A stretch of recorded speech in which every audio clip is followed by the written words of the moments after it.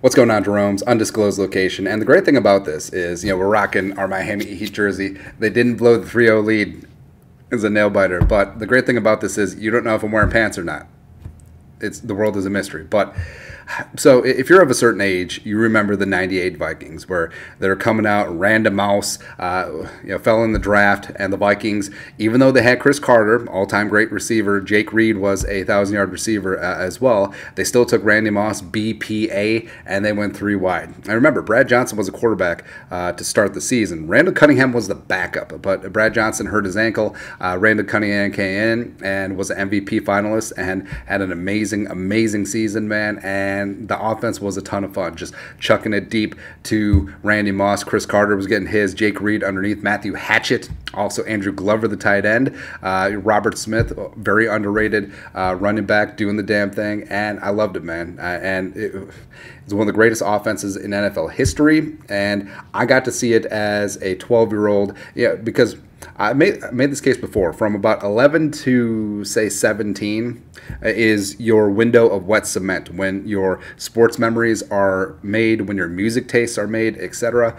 And that was it for me.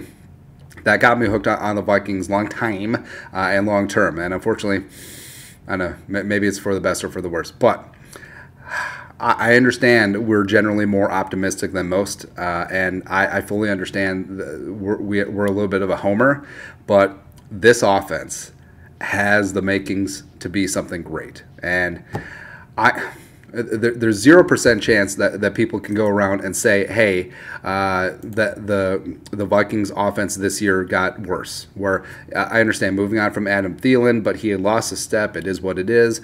And this offense has a chance to be great. It was good last year. I mean, they're top 10 in points, they're top 10 in yards, and they won 13 games and the division, and it wasn't because of that defense, which is 31st in the NFL. So they won in spite of that defense. That's how good that offense was last year. That's why Justin Jefferson was Offensive Player of the Year. That's why he was an MVP finalist. That's why Kirk Cousins had the best season of his career, frankly. And it's only going to get better, because we've talked about this before. This is the first time in his Vikings tenure that he's had the same offensive play caller back-to-back years in Kevin O'Connell, as well as the first time he's had back-to-back play callers since going back to like 2016, with Sean McVay back in the day in Washington. So he doesn't have to learn a brand new vocabulary. He doesn't have to learn a brand new offense this offseason. And Kevin O'Connell, yes, they worked together in Washington, but now a year with the Vikings, you know that Kevin O'Connell's in the lab with a pen and a pad trying to get this damn label off, and he's catering to what Kirk Cousins did well,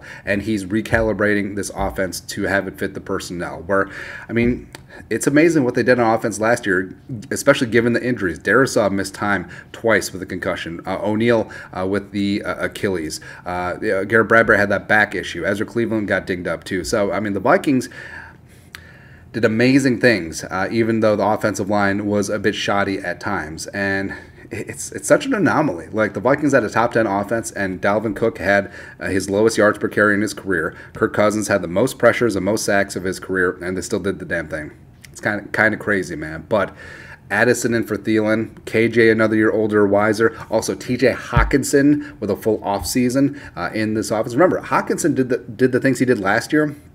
And after the trade deadline, he was tight end 2 in the league in most statistical categories behind Travis Kelce. He has a full offseason, a full chance to fully integrate, and full chance for Kevin O'Connell to completely think up ways to scheme TJ Hawkinson open and utilize him, as opposed to just doing it on the fly in season last year. It's amazing. I mean, it's absolutely amazing. And I understand this can be verbose. I understand we're Vikings fans and we can't talk about positive things or look forward to things, but this offense has a chance to be one of the best in franchise history. And this franchise has had some pretty damn good offenses. And the defense is going to be more opportunistic under Flores. They won't be dead last. They won't sit back and let life happen to them. So I cannot wait. And whether Dalvin's here or not, the running game is going to be back on point. The offensive line is going to be healthy. Josh Oliver is a great addition, sneaky great addition, the best blocking tight end in the game. C.J. Ham, they're going to utilize him more on offense. And that was a bit of a Achilles heel for the Vikings offensive line, or offense in general last year, where 3rd and 1, 4th and 1, 4th and inches, they were in shotgun. They were in empty. Like, they just couldn't they couldn't get a yard when they needed it, and that's what held back this offense. But I'm sure Kevin O'Connell will get that thing sutured up. I'm sure he's going to sample ideas from a lot around the league. I'm sure that we're going to have the rugby push as part of this offense as well. So I cannot wait. I cannot wait because, again, Jefferson ain't throwing the ball to himself. Kirk, if he's protected, has play action. Jefferson has a chance to really thrive, become the MVP. Addison is in the best situation of any of the rookie wide receivers.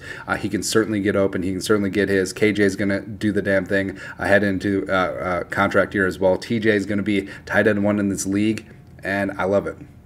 And this offense is going to be legit, and it's okay to think that way, babe.